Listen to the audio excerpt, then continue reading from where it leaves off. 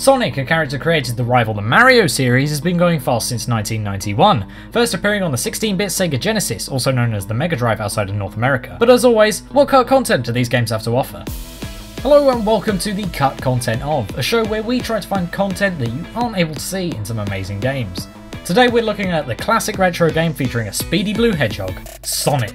Today I'm going to be delving into the cut content of the first Sonic game, Sonic the Hedgehog, and having a look at Sonic CD too. First, let's look at the original Genesis version of the game. Also, I'd like to thank TCRF.net for most of this information. Here's an unused sound. This sound effect was intended to play when a missile from a buzz bomber explodes. It doesn't sound very much like an explosion, but was probably swapped with another sound sometime during development. A secret level menu exists and can be accessed from the title screen by pressing up, down, left, right, and then holding A and pressing start. If you're playing on a Japanese system, down must be pressed 3 times. Once you've done this correctly, a level select menu will appear and you can skip to whichever level you like. You can also listen to different sounds too. There's also a debug mode accessible through a different code. You can either use up C, down C, left C, right C, or CC, up, down, left, right. You decide. Once the code has been entered, hold A and press start like with the level select code, and keep A held until Sonic appears. If you'd like to use both codes at the same time, input the level select code, press any direction on the D-pad and then enter the debug mode code. With the debug mode, you can have debug coordinates, infinite time, invincibility, and a sprite counter. Also, in the pause menu, you can press A to go to the title screen, B to enable slow motion, and C to enable frame advance. Pressing B in-game with this code enabled will enable placement mode. A allows you to move forward by one object, A and C will move backward by one object, and C will place the object. The Japanese version uses slight variations of the codes. The debug mode code is C, C, C, C, up, down, down, down, left, right, then hold A and press start. To get to the pause options, the code is C, C, up, down, down, down, left, right. On a Japanese system, you can also show an unused credit screen by using the code C, C, C, C, C, C, up, down, down, down, left, right, and then pressing down A, B, and C at the same time. After viewing these hidden credits, an unused press start button sprite will appear on the title screen.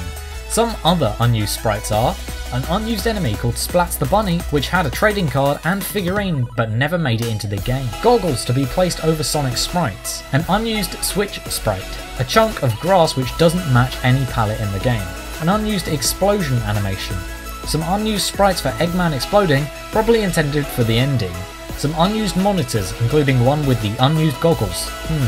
An unused sprite of Sonic gasping for air. A sequence of unused sprites for Sonic holding his breath. Unused victory sprites, later included in Sonic Mania, albeit slightly modified. An unused sliding sprite, also used in Sonic Mania with slight modification. Some sprites showing Sonic gradually shrinking, and some sprites like the spin dash. An unused warping effect exists in the code, probably intended as a way to get to the special stage. If the game crashes, it will show something like this on the screen, saying illegal instruction. Next, let's look at the Master System and Game Gear version of the game. The developers Ancient ported the game over, and there is unused text for the title screen crediting them. However, Sega were the only company to receive the credit on the title screen. Here are some unused sounds that were left in the game.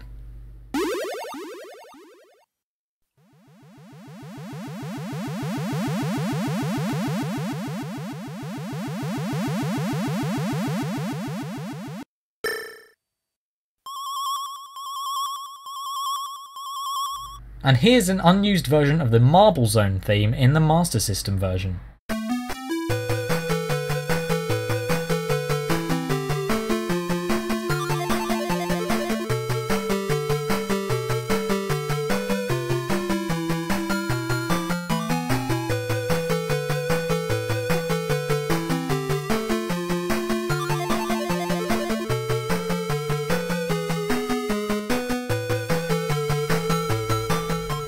In the final game, the Marble Zone was not included. In the Master System version exists an unused background for the credit screen, with blue triangles instead of yellow and blue stars.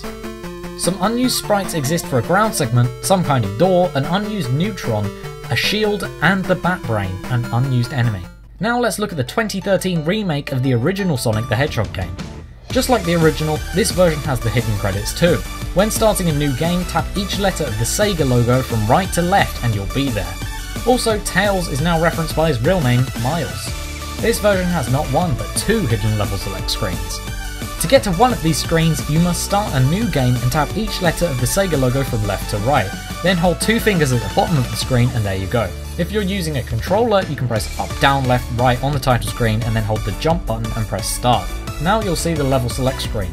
Here you can choose any level. To pick a specific special stage, change the sound test number to the special stage number. 1 to 6 are the special stage numbers, and 7 will take you to the unused 7th special stage. Yes, that took me 10 tries. There's also some extra settings. You can choose the character or characters you play as, which are Sonic, Tails, Knuckles, Sonic and Tails, or Knuckles and Tails. Speed and dash can be switched on or off. Ground speed cap, which if on will simulate the settings of the original game. Airspeed cap, which will if on also simulate the settings of the original game. S1 spikes, which if on will turn on the no invincibility frame spikes from the original game. Items, which decides which monitors show up in the game. Max emeralds, which chooses between 6 or 7 chaos emeralds. From here you can also access a secret debug mode by playing sounds 1, 9, 9, 1, 0, 6, 2 and 3. Hold on a minute. While playing the game, tapping the top left corner of the screen will switch to the debug mode. The plus or minus at the top of the screen will switch between items being placed. The second level select screen shows up if you choose a save file with a completed game. This screen does not have the special stage and only lets you select the first act of a zone. The background also says Miles too. Sonic CD came out for the Sega CD in 1993 and contains lots of unused and hidden content. First, you can get to a level select screen by pressing up, down, down, left, right and then B while on the title screen. From here you can choose a level. There's also a separate sound test screen accessible with the code down, down, down, left, right, A. You've probably seen some of the creepy images from this screen, but more on those later. Right now, let's listen to some of the unused sounds you can find from this section.